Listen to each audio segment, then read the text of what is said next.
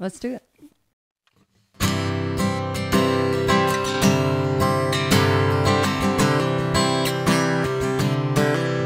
6,000 miles behind, I left you. 6,000 miles, feel so alone.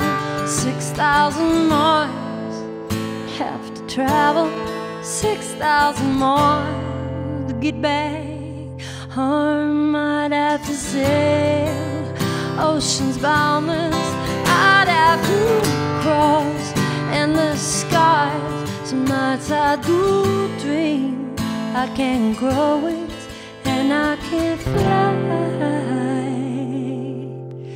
the 6,000 miles back home to you.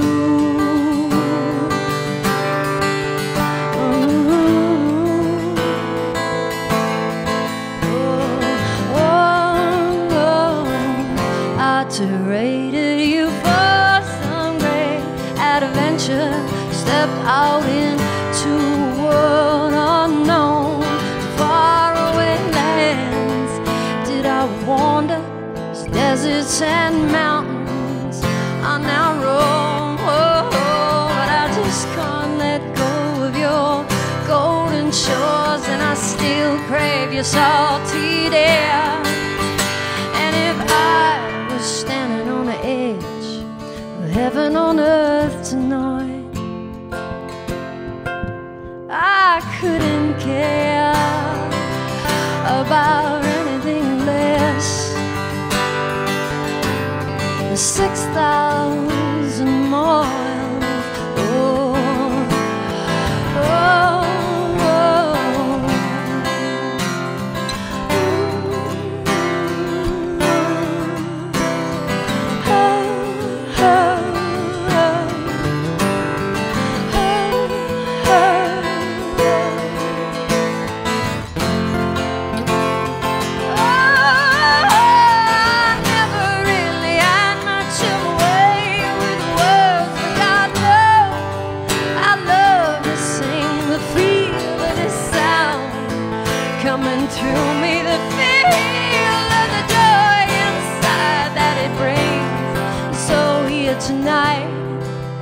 I am your minstrel, you be my silent beating drum. Whenever that music plays inside us, not even oceans,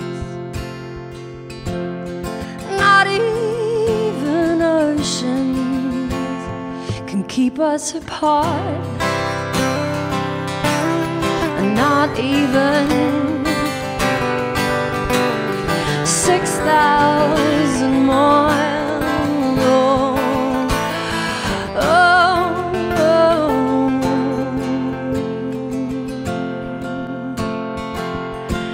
6,000 miles to get back home to you.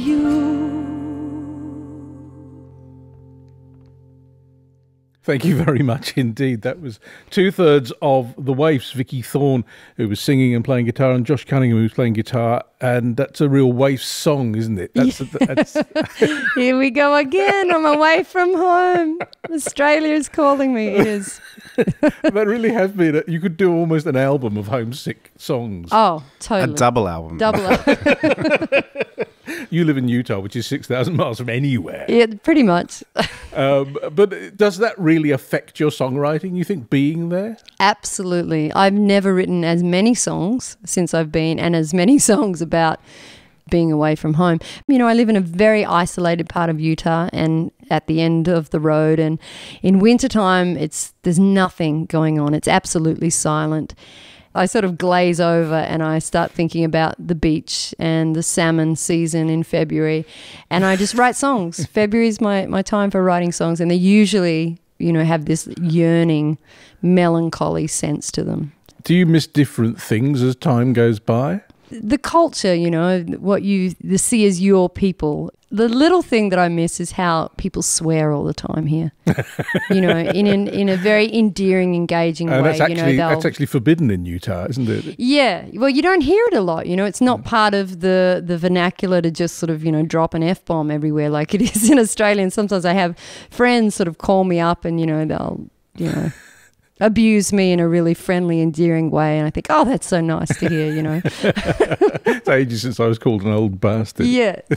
Yeah.